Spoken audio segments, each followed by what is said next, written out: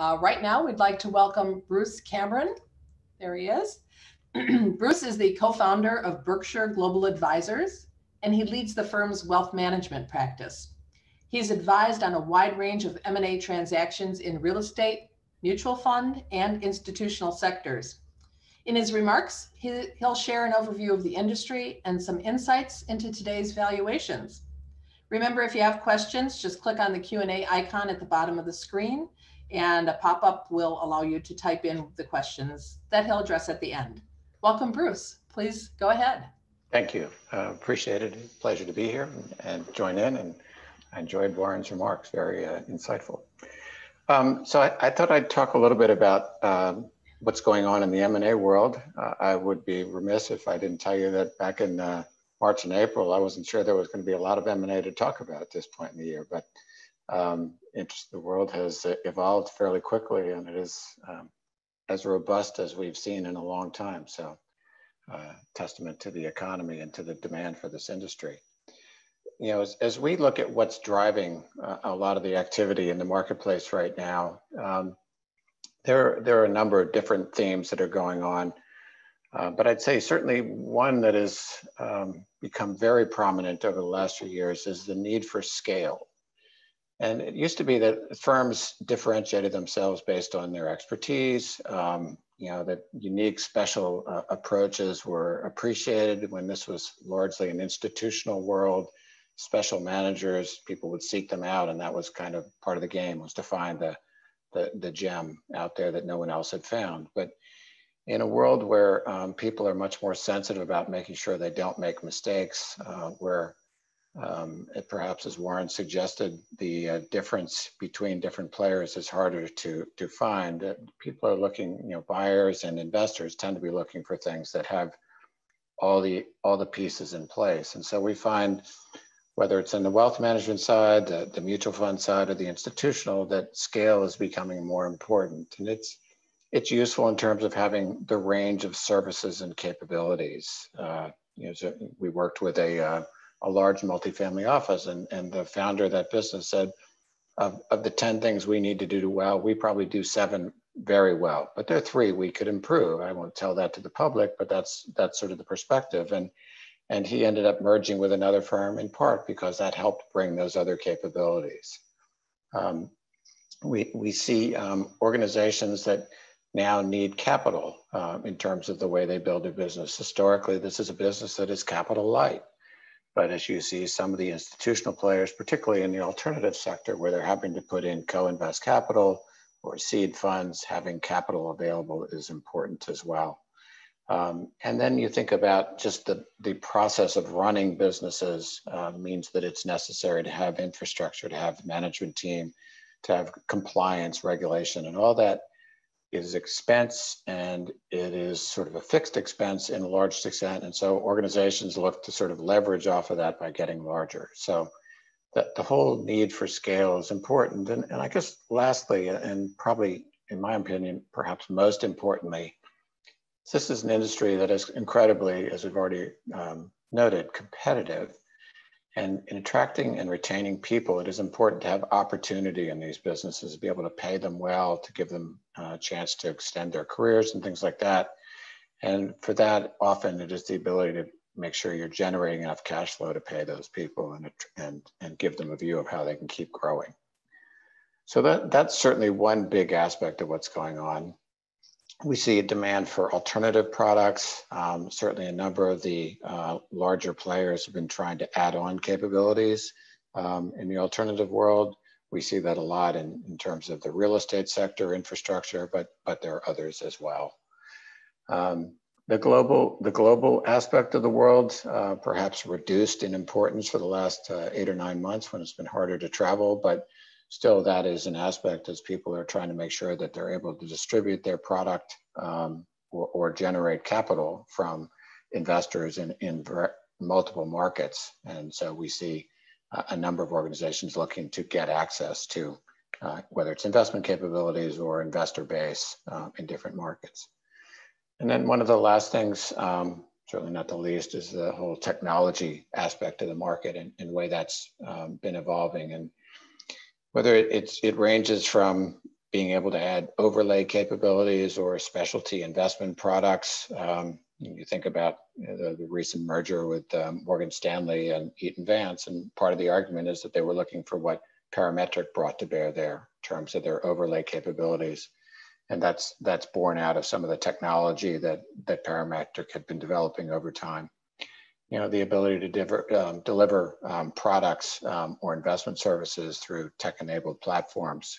We find a lot of the distribution players are focused more on their tech stack now as a way to differentiate themselves and their distribution force. So there's a range of different aspects here, but certainly we find that all those things are causing people to look at acquisitions as a way to accomplish some of their goals.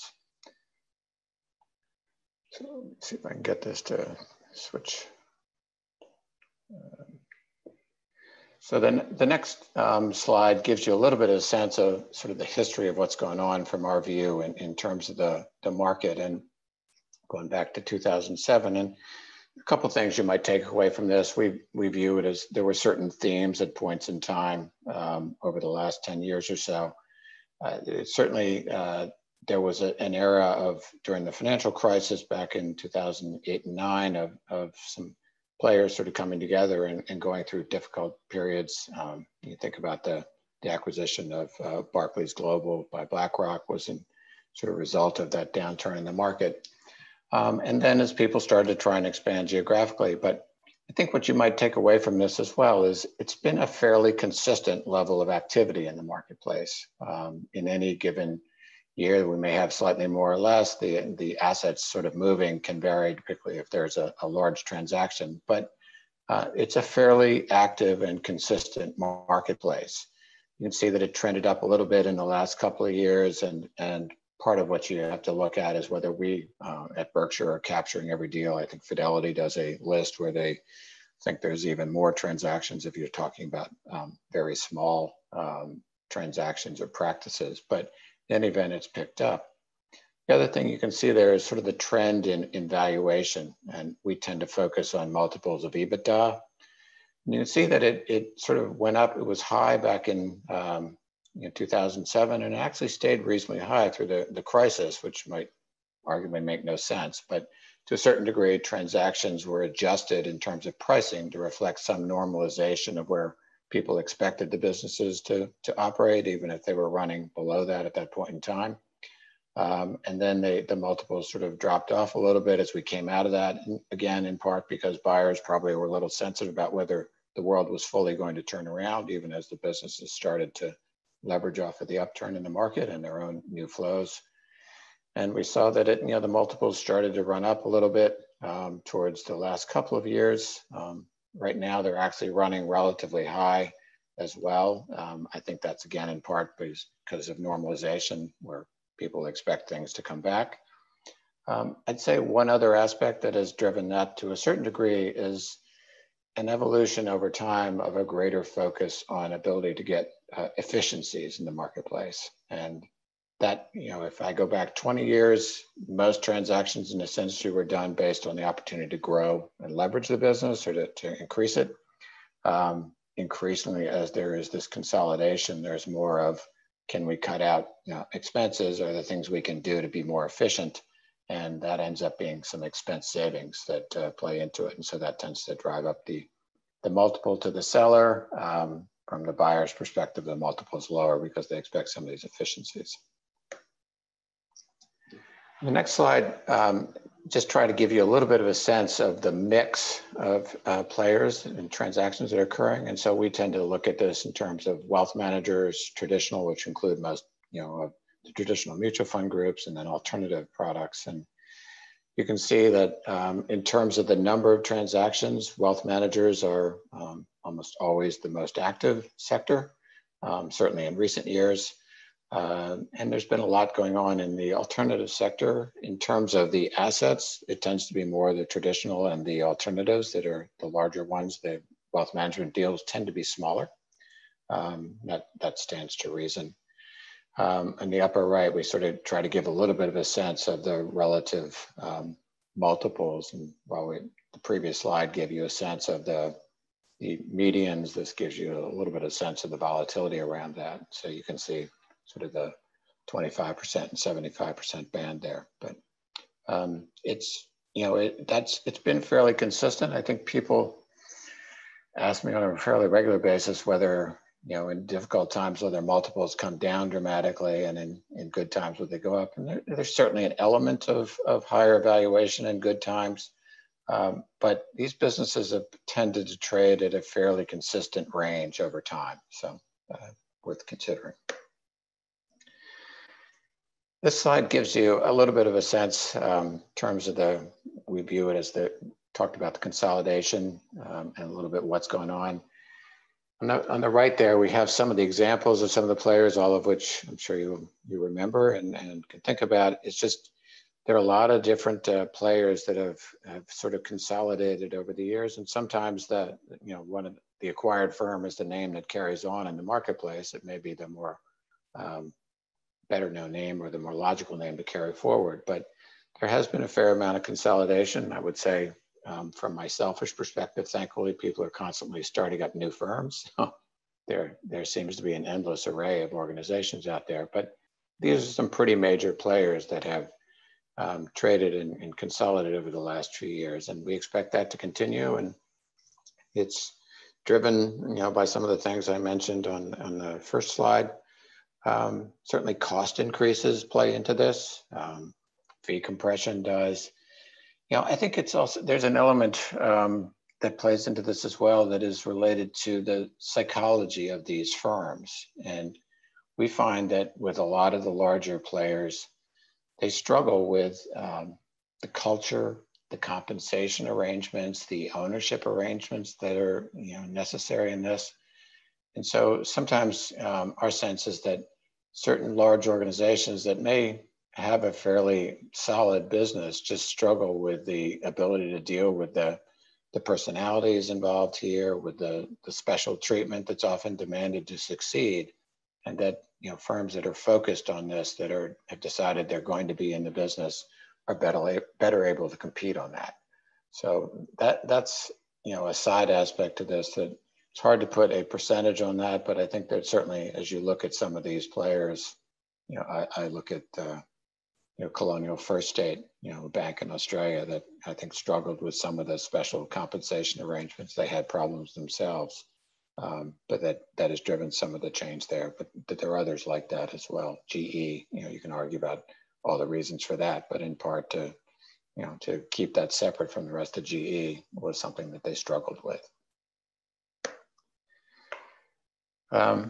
Fee compression, this slide gives a little bit of a sense of what's going on. And it's, as I look at this and sort of walk through it, it's not like it's dramatic in one sense, but what's going on is that in most cases, other than active ETFs, fees over the last 5, 6 years have been gradually coming down. And like I said, not huge, but if you're going from, in terms of the US equity markets, you're coming down from 52 or so to 50 basis points on average. Not huge, but that coming basically off the bottom line when you think about it, and in the context of the fact that expenses and other things are going up, it's just one more pressure point in the marketplace. So, we watch that. I've been thankful that it has been, frankly, less than some people argued it would be, but it is certainly a cost. It's certainly a factor in terms of driving some of the people to move towards exiting or selling. Next slide just relates to manager concentration in the fund business. And again, no surprise to anyone, but this is another aspect of the business, certainly in the fund area, which we find causes some organizations to conclude that it's a tough fight. The top 10 managers in the fund business were a very high percentage of the total back in 14. It's even higher as we go into 20. In the ETF market, frankly, the top 5 have been very consistently large. It seems like actually some people are making a little progress there at the other end. So, and there have been positive flows for ETF players in general, but if you're not in the top 5, it's tough to break into that. And so we find that some of the groups just conclude they're not going to get there and look at what they ought to do. This slide probably shouldn't put it up, it's way too dense. But there are a couple of things that I would take away from this. Certainly there's been, there's been a couple of areas of focus in terms of acquisitions, searches, and people trying to grow. And so one has certainly been, focus on small cap or specialty types of products where there has been an ability to differentiate. So we've seen a number of searches, a number of transactions, pursuing small cap managers. There's been a high demand for fixed income. That's been an area that's had continuous interest throughout this marketplace. And so whether it's in specialized credit types of managers, you can see a few of the transactions that have gone on there in terms of Blackstone or Brookfield diversifying or adding on to their already significant capabilities, as well as fixed income. And there we've seen actually quite a bit of interest in muni bond managers as an attractive segment of the marketplace. So things like that that are harder to index have been areas that have been a fairly attractive type of sector. We expect there'll be a fair amount of interest in global. There has been a sort of continuing interest. There just haven't been that many that have been available, but that's an area that we expect there'll be activity in as well. So as I try to think about what sort of the key aspects of this market and what they mean, size, as I said, I think is fundamental in terms of this business. And it used to be that I thought size was the enemy of a lot of these organizations, but it's really the ability to withstand sort of the changes in the marketplace and to deal with the difficulties are important. As I said before, the ability to attract and retain people is also a key factor in this.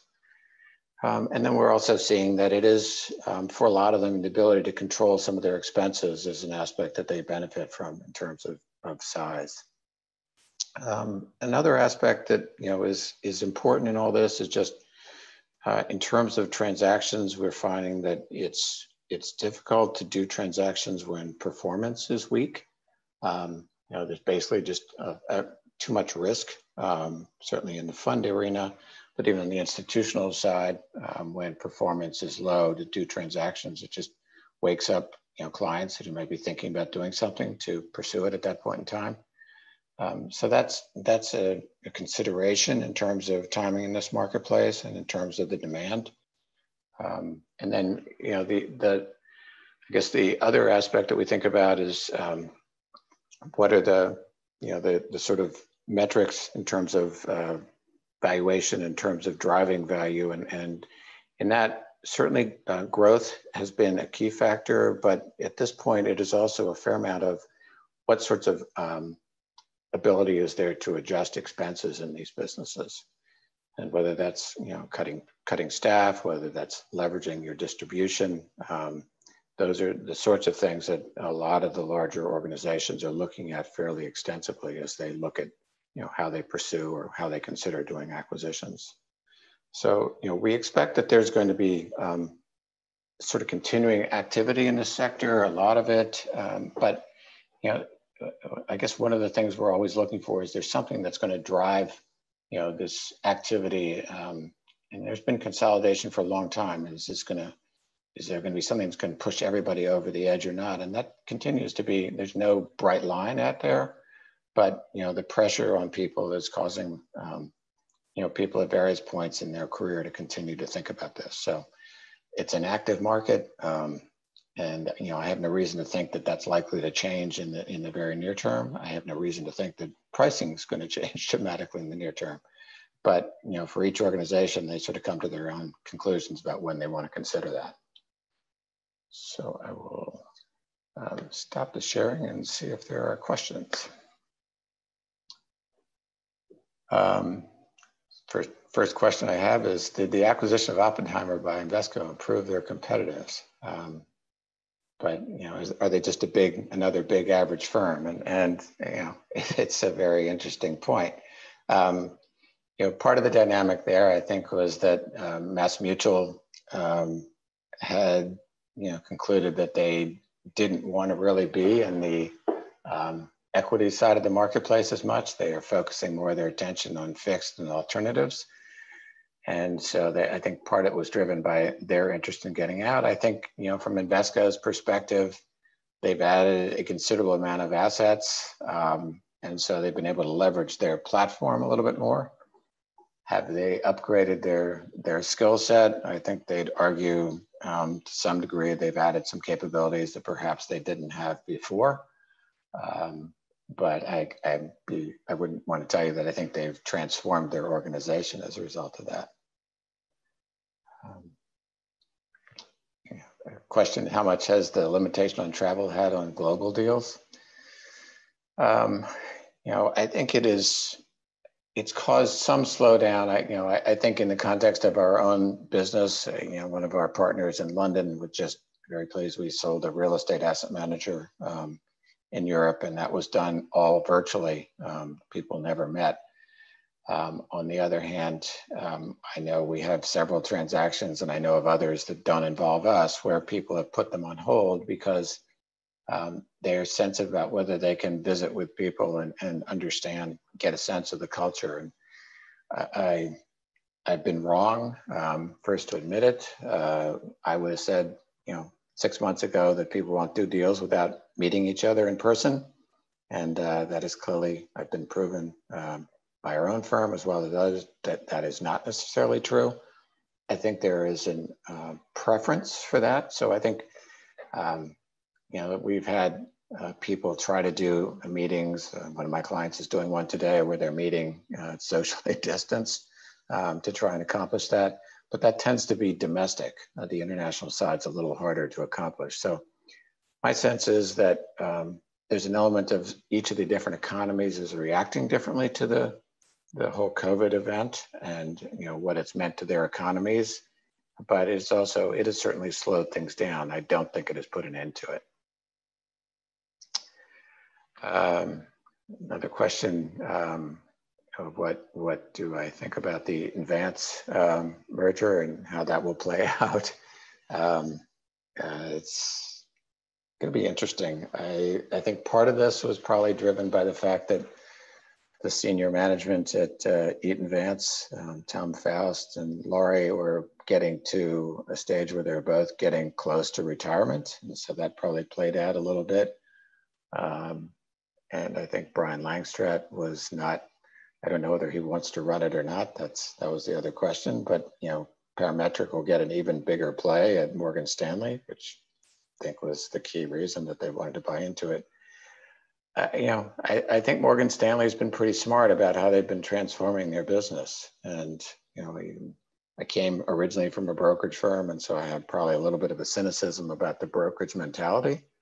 But Morgan Stanley has taken some real steps to diversify their business and to build out their asset management business, and seem to have left the organizations they've acquired not alone, but they've been supportive of them as opposed to interfering. And so, whereas I might have bet against them several years ago, I'd probably bet that they will do a good job of supporting that and helping that build out. There's a question about how I'm defining alternative. That's a fair question, and probably one we could spend a great part of the afternoon on. But I would think, part of that is just, we tend to think of it as typically other sorts of non-public market types of areas. I tend to think of that as private equity, infrastructure management, real estate, hedge funds, I suppose, although they don't consider that as prominent in that sector anymore. Some of the special credit managers, the non-public credit managers. So things along those lines is, I guess, how I tend to think of it. I understand you could argue that there are other definitions around that. So let's see, what else do we have here?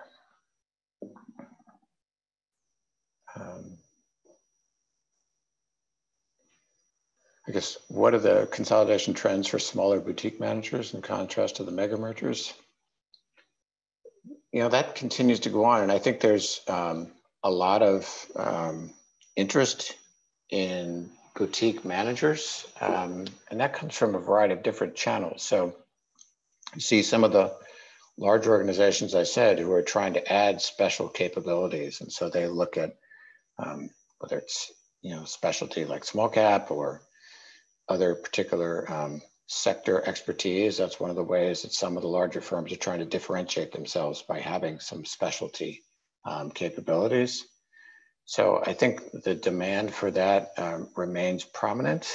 There has been a pretty strong demand by some of the multi-boutiques as well. AMG and UAM, Brightsphere, were prominent in those. Several of the Australian organizations like Challenger were also prominent at that.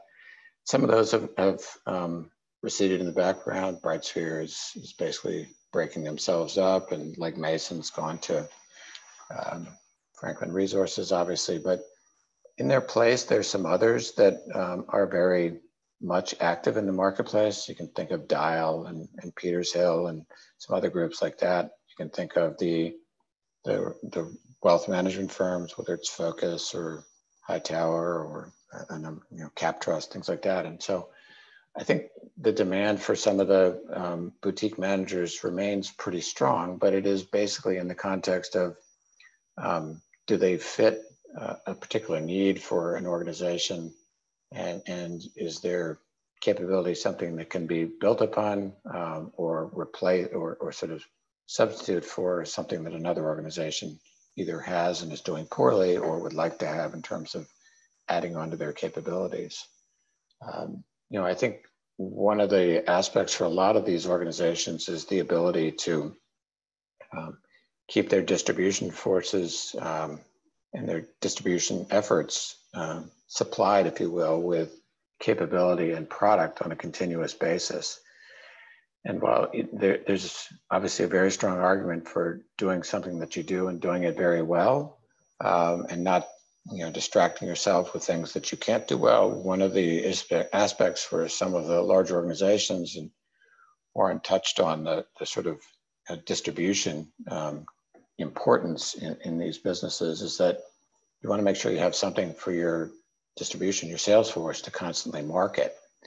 And there are times when even the best strategy may not be in vogue or not in demand to the extent that something else is. And so having a range of products can be important. And so we find that some of the larger organizations pursue or are interested in some of these boutique managers to add that capability, and they sometimes need to move quickly to sort of address that.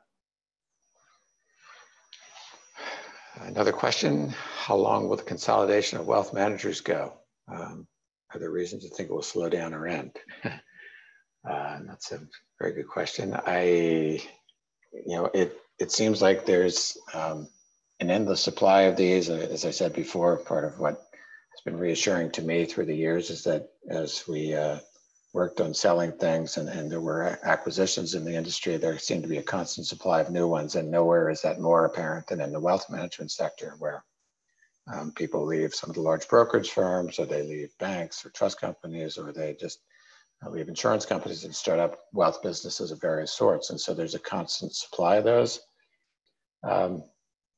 I do think that as the marketplace is getting more competitive, as technology has made it easier to deliver some of the services for the affluent as opposed to perhaps the very wealthy, that is making it perhaps a little harder to break into some of these areas. And so I suspect that there's going to be a continued run at this, and that some of the private equity money that is backing some of these roll-ups is going to see whether they can get large enough to go public and get out of the business in that way, or sell to a larger player. That's generally the objective, it seems to me, of a lot of these private equity-backed groups. And if that keeps working, the consolidation will continue. If that starts to break down, my guess is that the capital that's been supporting a lot of this will start to dissipate, and we'll get down to a narrower set. That's my guess. So thank you, Bruce.